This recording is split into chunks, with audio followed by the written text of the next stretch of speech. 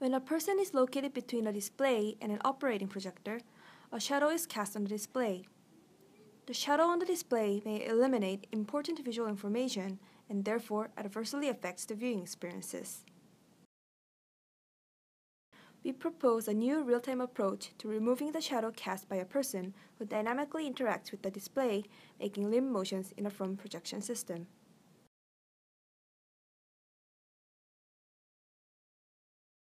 Our method utilizes a depth camera to track a person who is a potential occluder for the display. Then, an unoccluded projector compensates for the brightness of the shadow region. Our method models the skeleton of a person using spheres and conical frustums to represent the volumetric shape. The radius of each sphere is determined by iteratively reducing the value from initial radius until the smallest radius that contains all of the points in the point cloud is reached. Then, our method estimates the shadow region by projecting the volumetric model onto the display based on the intrinsic parameters of the projector and the extrinsic parameters between the camera and the projector. Without dummy pixels, the estimated shadow region is updated after the shadow is formed on the display region.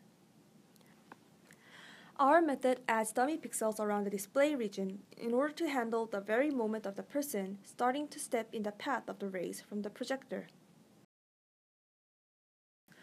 Although our method successfully identifies a shadow region, direct use of the detected shadow region as an intensity mask does not work well due to the unpredictable movements of a fast-moving person and the difference in the brightness of the projectors.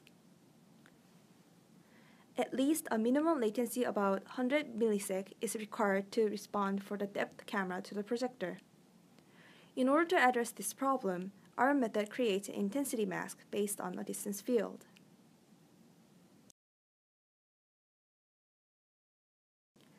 Based on the estimated shadow region, the linear distance field is firstly calculated.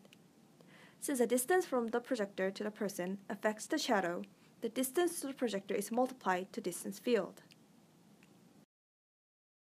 Then, the distance map is warped into the display coordinate.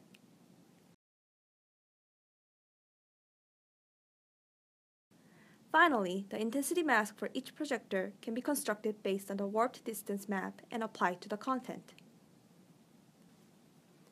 After the intensity masks are applied to the content, the viewers can see the shadow-free display.